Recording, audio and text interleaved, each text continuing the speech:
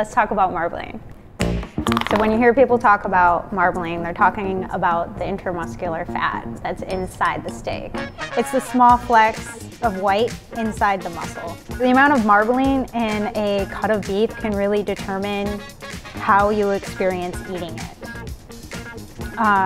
So if there's too little marbling, the meat can be really tough or chewy. But if there's too much marbling, it can be very fatty and not offer enough protein.